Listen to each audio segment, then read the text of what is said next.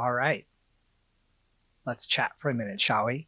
Um, if you're like me, you've been really weirded out in the last couple of days. Um, I've been through a lot, but you don't really seem to understand what you're going through until you're in the middle of it in pretty much any situation, in my experience. Um, so, one of my favorite books in the world is The Stand by Stephen King, and don't read it now.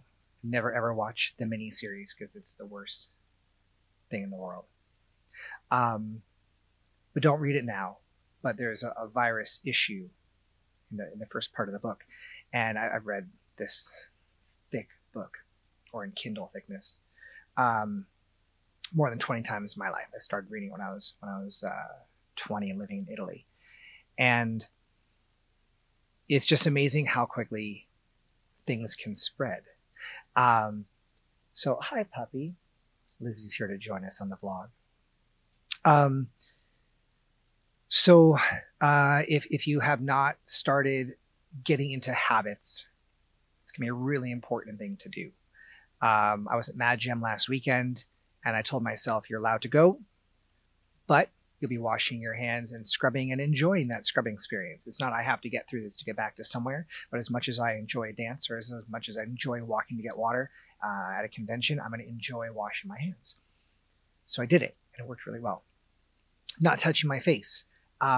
Success so far. I usually rest my hands on my face all the time. I'm, like itching, scratching.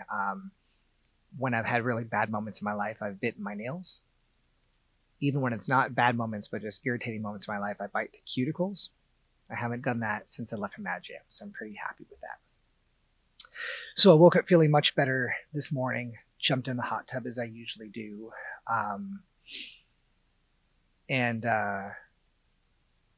Oh, the stand. I was going to tell you something specific about the stand, but let me make sure this is recording.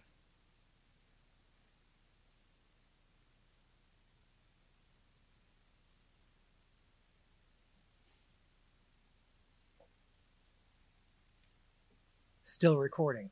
Okay, so the stand.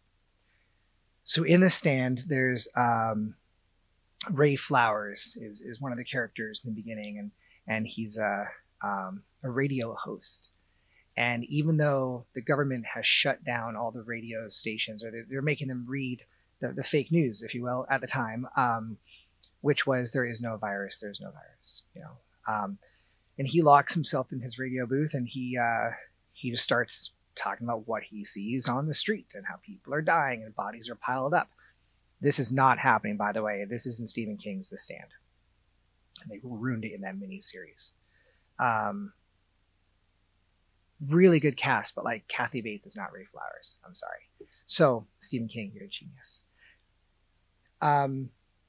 So anyway, I'm alone here on my property, outside of Portland, Oregon, and I've just set up my vlog studio lighting, turned everything on, hit record, and now I feel like I'm Ray Flowers, just like on my own talking to everyone, because I don't think I'll be leaving my property to go into civilization for the next month. I'm all set for everything as far as I can tell. And if I want to go hiking or do other outdoor stuff, that's east of me, and there's should be pretty easy access on the mountain. So I wanted to tell you guys a little bit about my day. So yeah, Robin came over. We played some ping pong. Ping pong got me through some really rough spots in my life, and especially being in the professional dance world for teaching for 21 years now. I started in '98.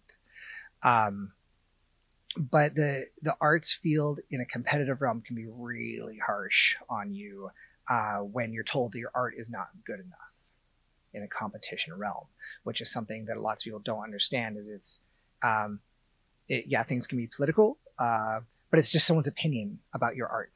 So, and as long as we all strive to better ourselves and better our art, then that's what it should really be about. But it's hard to see that in the moment of. But I'm getting sidetracked. Coffee. Anyway, so ping pong, very therapeutic for me. I love losing. I love winning. I love just playing. And now that I have a month at home, I have a ping pong robot. It does not play against me, it just spits balls in like programmable sequences. I'm really looking forward to training with that every day. So Robin Robinson, watch out for next time you're over. So anyway, Robin came over, we walked around the house, talked about ideas for landscape and stuff in the house that he's helped me with. And then we came in here and played ping pong. We're keeping our, we scrubbed up together, keeping, full table width apart when we're playing ping pong. But anyway, it was a really good therapeutic day. And I did win this time, but that's not usual with Robin.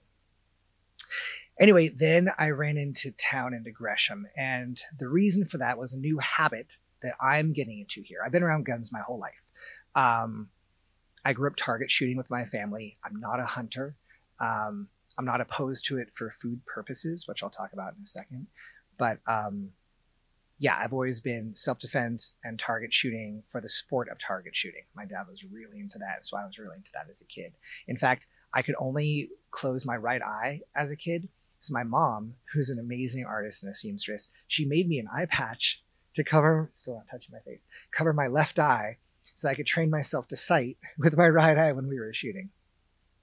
So anyway, huge fan of gun safety and understanding guns and their purpose. So my fear and why I haven't been sleeping well for the last couple nights was that my thought now is I live half an hour east of Portland, Oregon.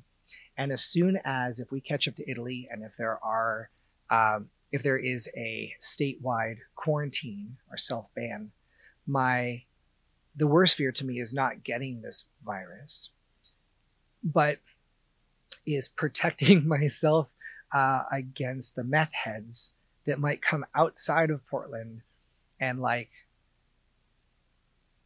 try and take over a well-stocked house for a month, assuming that police and fire and EMR will be too busy to follow up on all the calls. Anyway, so right here, I picked this up today. I got an extra rifle just in case there's hunting for food necessary. You might say that that's way overkill, and I would agree with you right now. But if it's 3 months down the road and you want some venison, you let me know, and I'm half an hour east of Portland and I got deer on my land. I'd rather shoot them with my camera and not a gun, but if we have to eat. But I don't think it's going to come to that. At least I hope not. Anyway, so I'm now carrying this with me at all times on my property. It's never going to leave my side. And I have a super amazing flashlight as well that's right by my door. And I've started locking stuff. I lock, right now, the studio is locked while I'm upstairs. So if someone tries to get in, they won't be able to.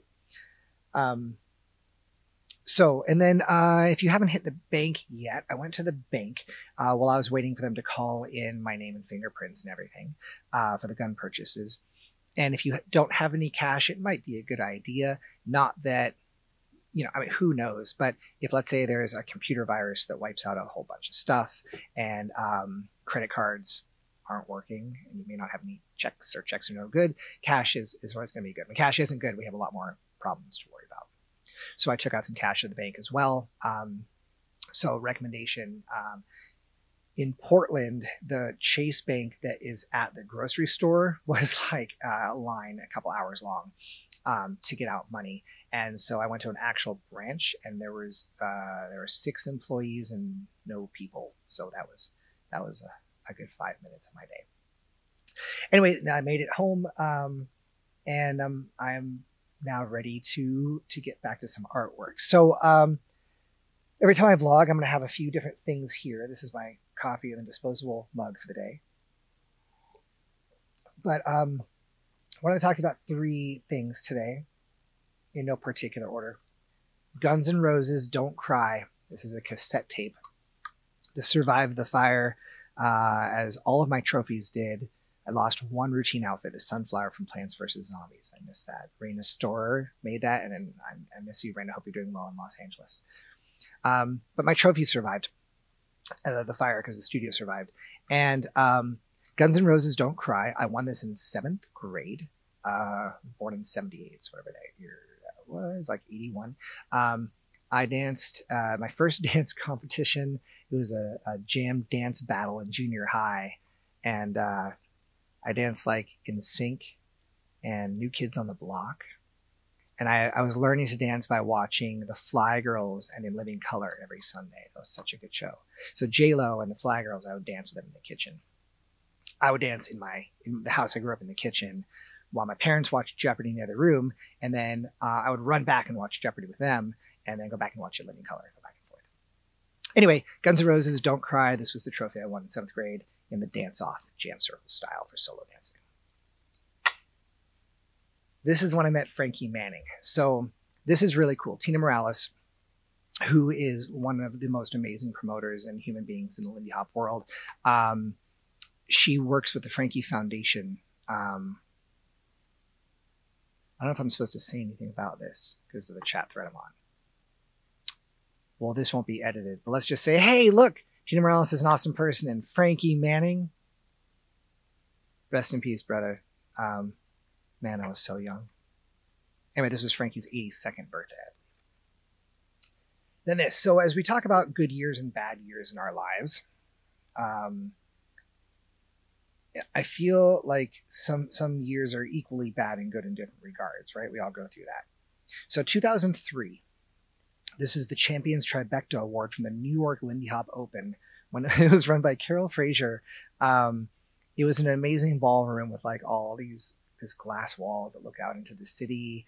And that event started on a Friday.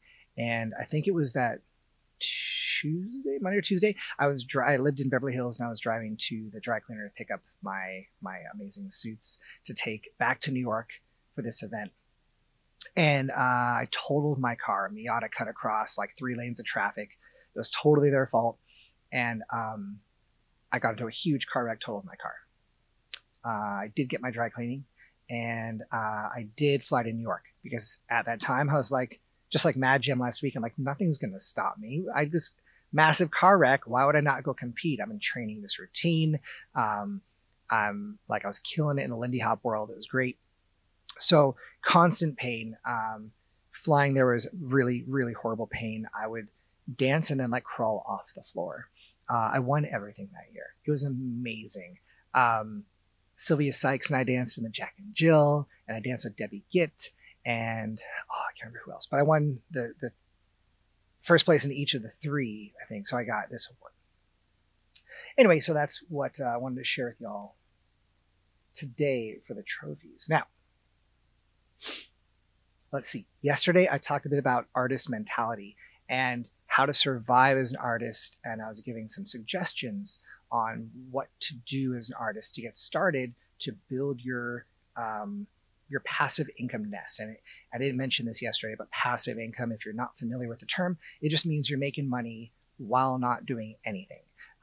In the real world arena, you buy a stock, right? You buy stock from Starbucks, and that stock in theory is making you money. And when you sell that stock, you would get back more money than you put in, or you'll be getting your dividend and getting money from something without expending any energy. This is how the wealthiest people make more and more money, because they're not actually doing a physical job to get a physical pay. So for the dance instructors, photographers, etc., a really good,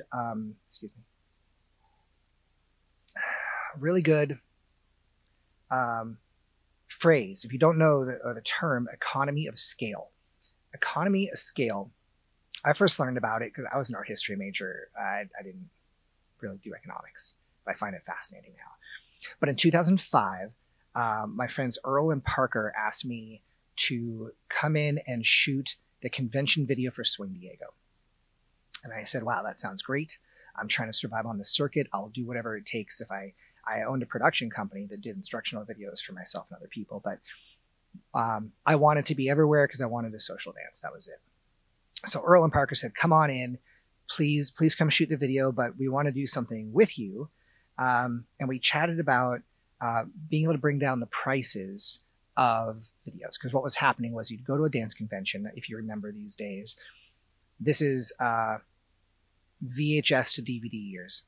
It would take, let's say, 2 to 3 months for you to get your video. And by then you're like, well, I don't remember my dance. And it was really hard to learn as a dancer. I wanted instant feedback. Those video sets also cost about $150 for the weekend. Sometimes the video costs more than the weekend itself. It's a separate company, and however that worked. So, I said, yeah, I'll come in and shoot this, but we're gonna pretty much give away the videos. I think we charged $25 for them, plus shipping, 5 for national and 10 international. But you get a 5 DVD set.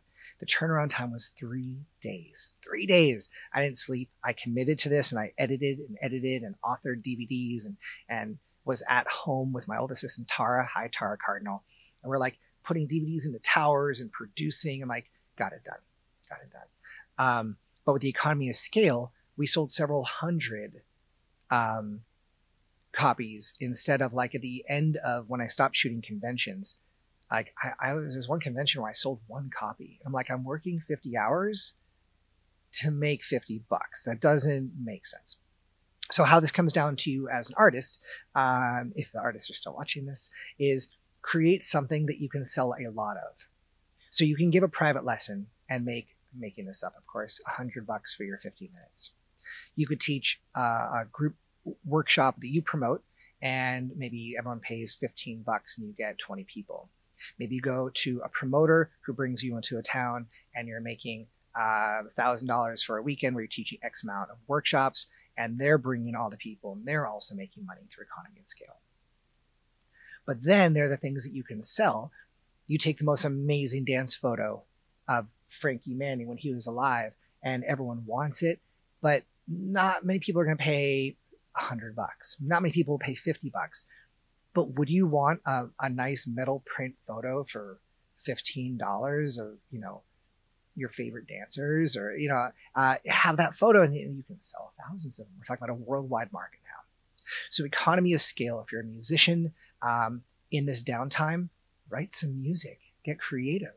And if it's good and people want to buy it, you can sell that one digital track for $1. And if you sell 20,000 copies, minus whatever fees there are, you're making money, and you might even be making more money, as you'll hopefully find out, than when you are grinding it out on the road, teaching one lesson at a time. That's how we impact most of the people in the world, is through what can be seen as passive income, or through just resources that can reach the wide audience. One of my first times in Thailand, Dax and I were talking about Dax Hawk. I don't know Dax. He's one of the best Lindy Hoppers in the world. His wife, Sarah Breck, who was my assistant and dance partner when she was 18 years old. Man, now they have a couple of kids. Anyway, I always said to Dax, if we're in Thailand and we see bootlegged videos, there's all these movies and TV shows that are bootlegged. If I ever saw one of my DVDs that someone had printed 1 million copies and was trying to sell them for $2 each, I'd be so happy, because that would mean that what I am doing is reaching that many people. Would I be upset that I wasn't making all that money? Maybe, but it's more important for me to have my art out there. That's because I started with things like economy of scale and understanding of financial markets at an early age. But anyway, a few other things to talk about. So that's for the artist to get your art out to the masses. And even if it doesn't make you money now, if you're like, well, I'm going to give away 3 weeks of lessons, teach a live lesson. Maybe you get one person showing up online. Maybe you get 1,000 people. If you give it away for free, you show people how good you are as a teacher. You show people your personality. You show people how you handle a class. And if they like you, they're going to come back for more. And then they'll choose to spend that money on you. So it doesn't mean you have to actually charge for everything. You'll get money back in the long run if what you do is good enough. I'm going to make sure it's still recording.